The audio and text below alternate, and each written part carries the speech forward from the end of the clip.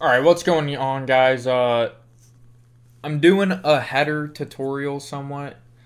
Um, I already got it started a little bit, but if you guys want to create a Twitter header or learn how to make a header, all you guys need to do is get Photoshop and watch this video. So anyways, you want to go to new, and then you want to click on pixels, and you want to do 1500 for the width by 500.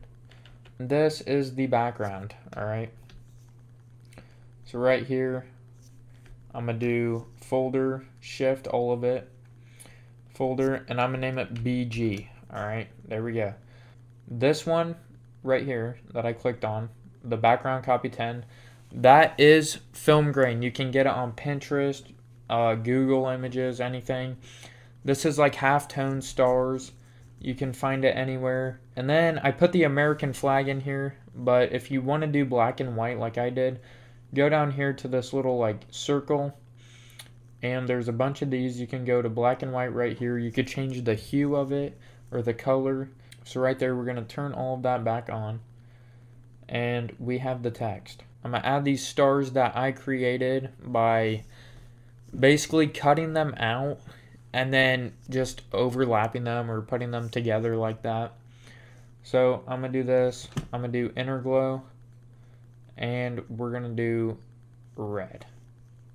Alright, so red inner glow, we are going to do that. We're going to change the size of it to something like this. We're going to turn the noise off, and we're going to do some outer glow, red again, to make it look somewhat neon. So now I want to copy that, Control J, and even for the text, I made copies, and if you don't have a copy, you're kind of out of luck if something goes wrong and you have to start all the way over and everything. So we're going to change the color overlay of these stars on the bottom part to red. And then what you want to do is you want to rasterize it, so then it does just that layer. Otherwise it'll add the layer style to what you're already doing to it. And this, we go to motion blur, we go to 0. I'm gonna do like 257, and then I'm gonna Control J so it looks like this. And then what I'm gonna do is I'm gonna merge all of these. So shift, you have the top one selected, shift to the bottom one, merge layers, and then I'm gonna click this off, the chain thing, so then I can move it like this. But I'm actually gonna use these other stocks that I grabbed beforehand, and so I'm gonna duplicate and drag it over, or duplicate it over to the header. And what I'm gonna do is I'm gonna take this selection tool right here on the left, quick selection tool. We're gonna do this, and then we're gonna zoom in and get the white parts. And honestly, it doesn't have to be perfect. You can make it look good kind of no matter what you do. And that's also why I love Photoshop, and I love doing this. I'm going to turn this to the right. I'm going to bring it over here, and I'm going to do it like this guy, a paper cut or something. We're going to go through these, see if anything looks good. No, we're actually going to extend that out. And then what I want to do is I'm going to do screen. Actually, we're going to do linear dodge. Alright, we're going to make this bigger so it pops out more behind the text, just like this. Now I want to make it red, but since it's on linear dodge, what I have to do is create a new layer and take the red. Alright, we're going to do that. Find the brush tool. We are going to turn the hardness down, and all you do is just do this. Alright, you know, do it all simple and nice like that. Just go around it. Boom. Then what you want to do is you want to clip mask. It's going to look like that. But then if you go down here to overlay, boom. All right. Did all that. Turn the lightning red. And now, all right, so I'm going to take this 8-ball and I want it under the text. Probably. It's probably better that way. I want to put it in kind of a hidden spot like that. Same with this. Boom. We'll just put it right there. Alright, so what I really want to do is I want to move that to right there. Just so the 8-ball and the other PNGs show better. So then we have this. Perfect. And actually move this lightning and the clip mask up to get that. And honestly, I could merge those, but we're not going to do that yet. We'll do top and bottom. And actually, we're going to flip vertical and do it like this. That looks fine to me. So now we have these paper cuts, or paper cut like barcode, and honestly I'm gonna just do screen with it. We could do linear dodge. I like that. So we're actually gonna make another copy and we're gonna go down below with it just to make things like shout at you. I can do shading, black all around it, make it darker, and I will even get into CC, or color corrections, in a little bit. There's preset ones you can find on YouTube or in other people's like graphics pack. I can show you how to like make your own and adjust it to whatever you want. I need this behind the text again. And of course it doesn't move it all the way to the bottom. So we are gonna move it all the way to the bottom.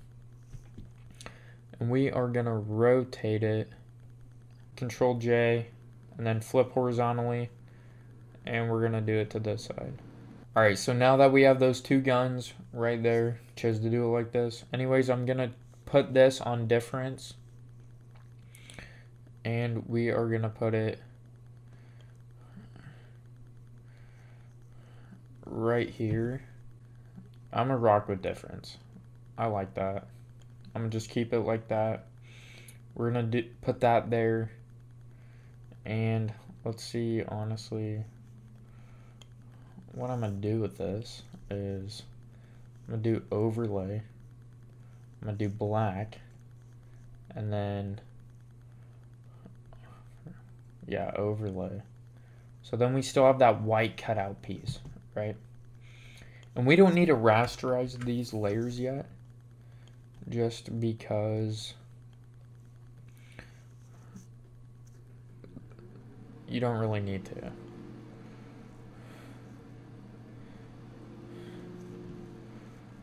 I'm gonna do this, but this needs to be above these stars.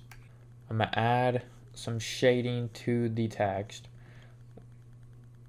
or try to do some black around here, you know, make it dark. And then above the background we are going to do the same thing, but it's going to be all around.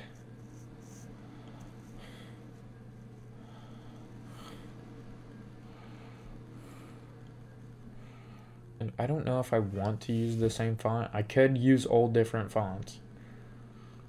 So I'm going to actually do this font. Make it bigger. And then what I could do is, alright, we're going to put this at the top here. And you can add film grain, you can add texture to it, you can add anything to this. Actually make it smaller.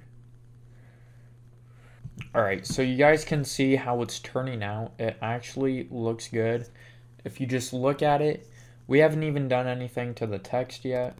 T text for top text. Alright. So let's turn that off. We have this. We have the shading right there. We have that. I kind of want to do some more shading just around here. You know, just get a nice feel kind of for it. And then the shading's right there. And then we have the overall all around shading, which makes it look good. Alright, so I got them all transferred over. And so I really do want to use this one. So what I'm going to do is I'm going to take it out of the group. And let's see.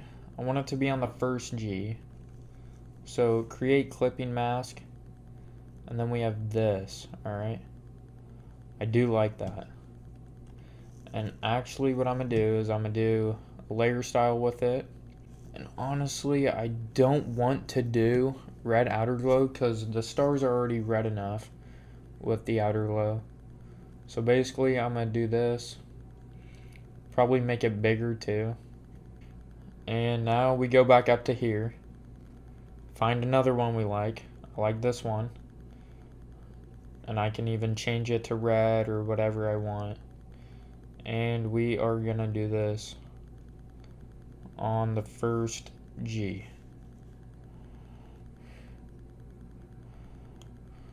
Give it some Chinese letter inside of it. And actually what I'm going to do is I'm going to copy this layer style right here. And I'm going to paste it onto the G. Just like that. Boom, aluminum foil. Just like that. Just like such. You can legit use anything with these. And I could even change it up a lot. However I like it. I could make it all black and white. Which I might do just because I don't want. Yeah. I'm going to change this inner glow to black. Perfect. That just gives it more like depth. I'm going to do that with the other G too. This one. We could just leave it off, but I'm going to just do black in it. I'm going to do a color overlay, and it's going to be overlay. And I'm going to do like a gray. Turn this very down.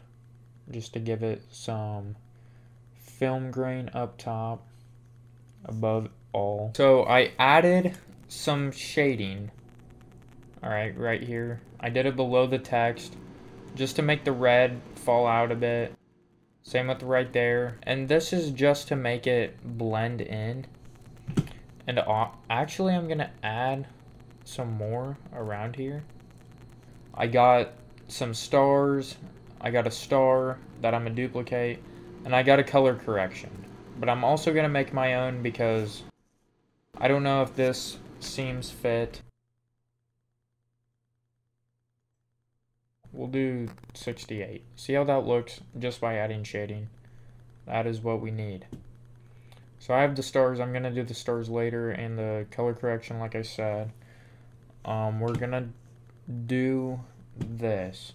So we want red and white for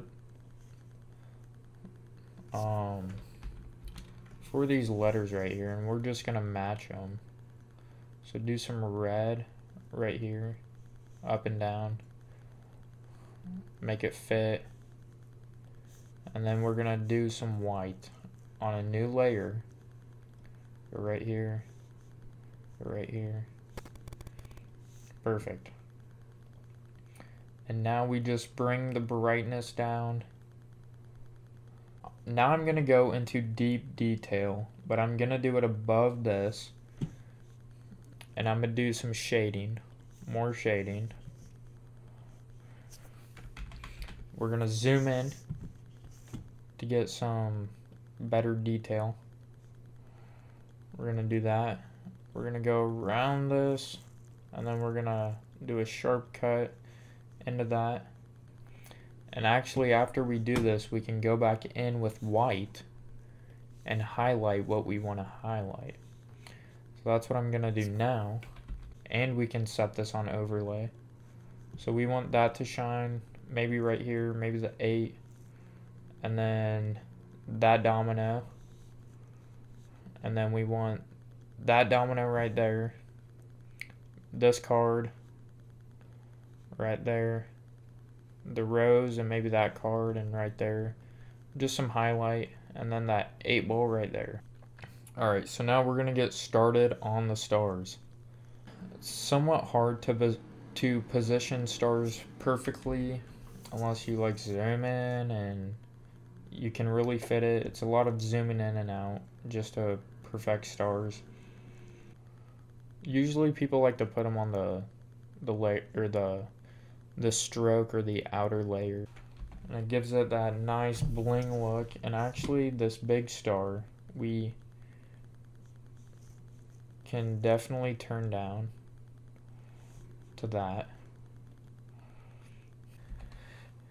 This is what we're looking at with a CC, or a color correction, on it, but I'm gonna do my own. And as you can see in this group, there's vibrance levels, exposure, color balance, curves. So what I'm gonna do here is you can put on curves and then do auto brightens it.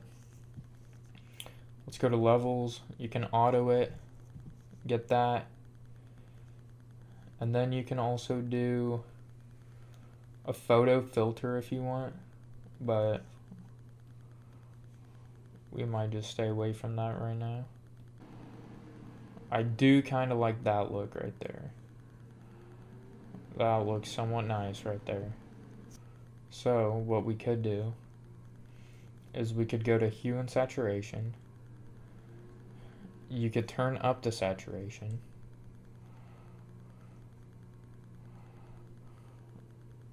Let's say to 30. And then we have this. Alright. So here's my own CC.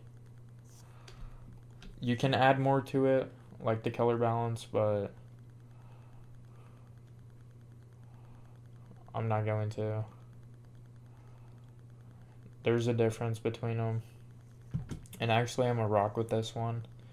But there's a few more things I need to add. I'm gonna put the stars, or the particles, in the stars group. And what do we have here? Alright, so this, I'm gonna go to red. I'm gonna make this bigger. And we can add this. Alright. Some upper glow. Make it as big as you want. Unchain it. And we could just spread this out. Center it like that.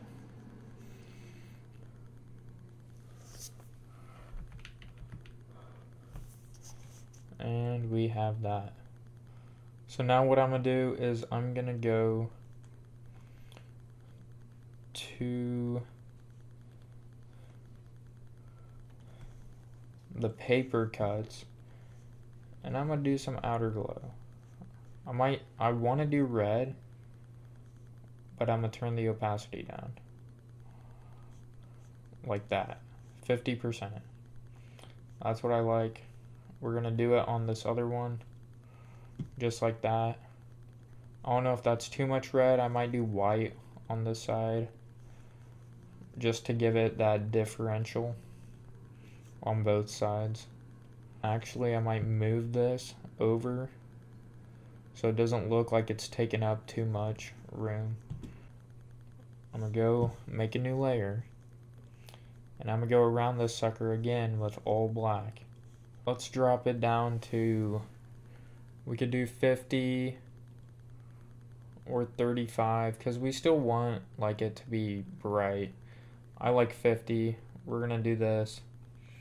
So now what I'm gonna do is I'm gonna select all of it, Control J, and then merge it all.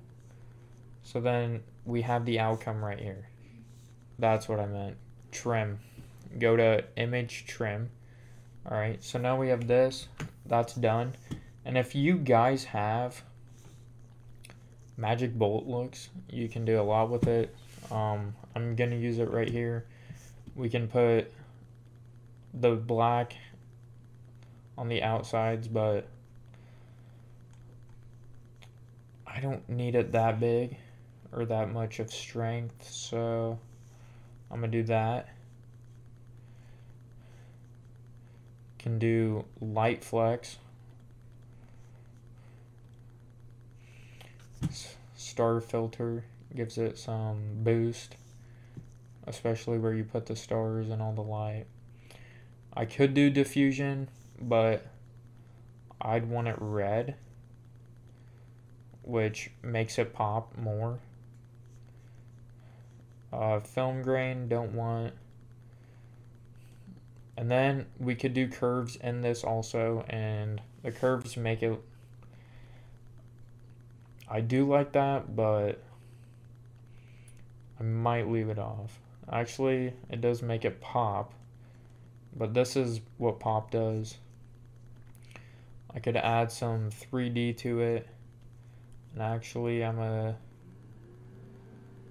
make this only blue and or red and cyan. Could go all black and white with this hue and saturation. I could change the color to whatever I want or feel necessary, but I'm not gonna do that. I might just leave it at this. I do like the light flex. It does look somewhat better with the red, I'll be honest. So I'm gonna finish, and we have the perfect. So I hope you guys enjoyed the video. That's basically how you make a good. That's basically how you make a good header for Twitter.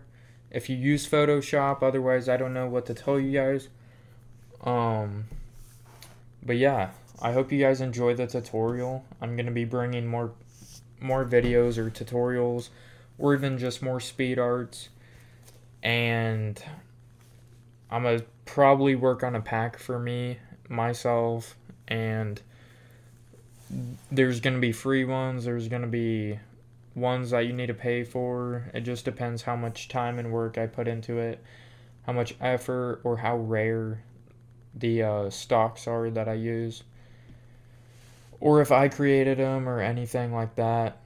So I hope you guys enjoy the video, and peace out.